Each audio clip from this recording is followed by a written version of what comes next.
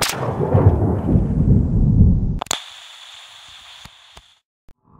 everybody, Aaron Cowan, Sage Dynamics. This week's questions answered video, long-term loaded magazines. For everyday carry, duty use, home defense, if your firearm of choice, your handgun, of course, is magazine fed. One of those persistent myths or persistent sources of misinformation or debate even is how long can you leave a magazine loaded without it adversely affecting the spring and the body of the magazine itself.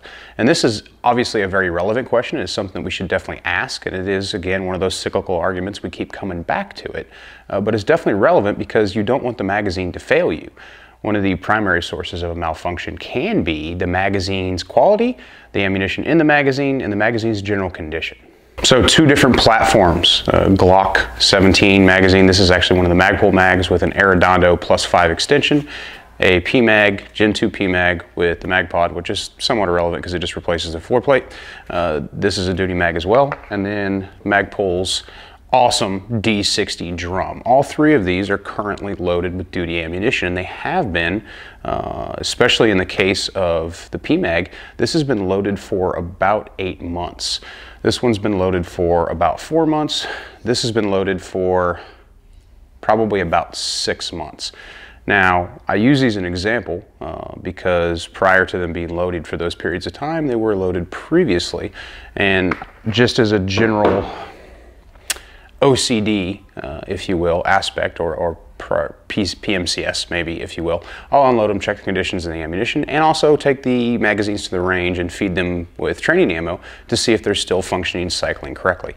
One of the biggest worries when polymer magazines became more popular was that they weren't going to provide the same resistance to swelling, with the magazine actually bowing out, as your venerable metal magazines, your aluminum and even your steel magazines would. So that was definitely a concern that people had when polymer magazines became more popular, and it's still a very real concern with lower quality polymer magazines. Because I have a very large sample size, I see a lot of magazines from a lot of different manufacturers come through classes, even though I don't see as many brands of firearms they're fed into. Glock is still the most common handgun I see in handgun classes, and the AR platform is still the most common rifle platform I see in rifle classes. So I see a lot of different magazines, and I see which ones do better than others. When it comes to the Glock platform, the Glock magazines are very, very good. The Magpul magazines are also very good. I can't say I've seen a consistent difference between the two of them, although the Magpul magazines do tend to have a little bit more friction upon loading, just based on the interaction of the follower and the magazine body itself, than I would say I get from a Glock magazine. But when it comes to long term, again, the Glock magazine or the Magpul magazines haven't been around as long. I've had these for a year and change, and I haven't encountered any significant or really any issues with them at all. In fact, they tend to drop free more reliably than my Glock magazines do. Now, with the AR platform, PMags have been around for a very long time, relatively speaking. The Gen 2 magazines I have are all still doing very, very well, but keep in mind that a magazine is a perishable item. Magazines are not, they're just not going to last forever. I have been able to reach the end of service life on a few PMags, some of the earlier ones, the Gen 1s and then the Gen 2s that I had.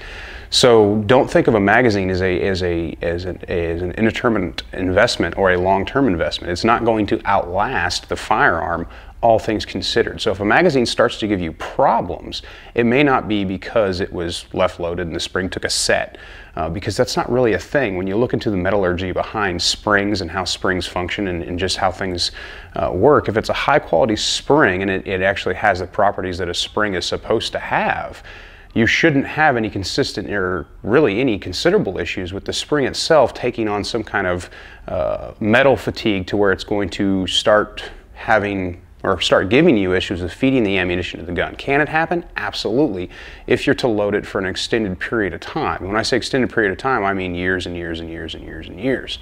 My general advice to anyone, regardless of magazine type, is every few months, unload it, run some training ammo through it anyway, because that's what you're gonna do. If you're worried about the loading and the unloading of ammunition, you can always throw on some cotton gloves or some nitrile gloves or even some latex gloves for the unloading and loading process. You're not coating the casing and the bullet of the ammunition with those natural skin oils, which can lead to arguably, again, degradation of the ammunition itself. That's not really something I've ever really been worried about, but some people feel like when a round becomes discolored, then there must be something functionally wrong with the round, and that's not necessarily the case.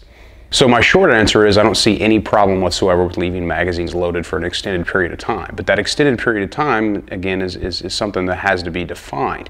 For me, 6 months is probably going to be the maximum which I'd be comfortable leaving a magazine loaded. I do like, especially with the PMags, is they have the dust cover cap, which not only does it protect the ammunition inside of it if it's going into storage or if it's going to be, you know, jostling around in a case or in a trunk vault in a police car or something like that, but it also keeps the rounds from sitting against the feed lips, which one of the arguments that goes back to polymer magazines is you're more likely to have a swelling and a pressure issue at the feed lips of the magazine than you are at the body of the magazine, which is definitely true with some types of polymer magazines that are out there. I haven't really experienced that with Magpuls.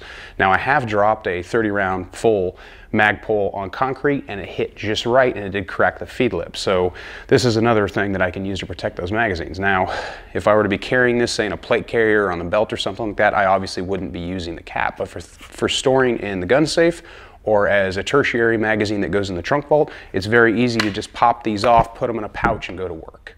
For very high capacity magazines such as the D60, it comes with basically a dust cap. That's all it is.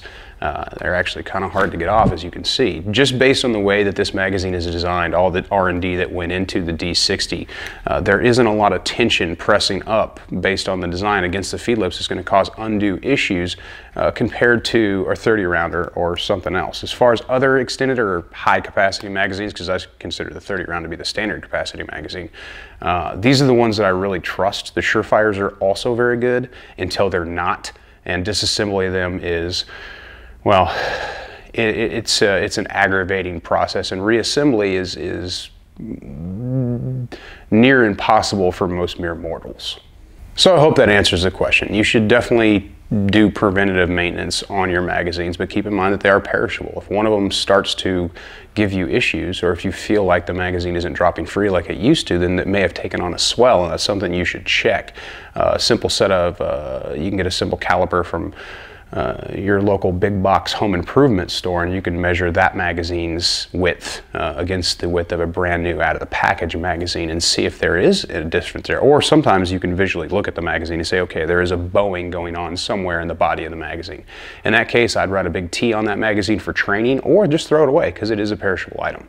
So I certainly hope that addressed the question of leaving magazines loaded long term for your self-defense everyday carry guns.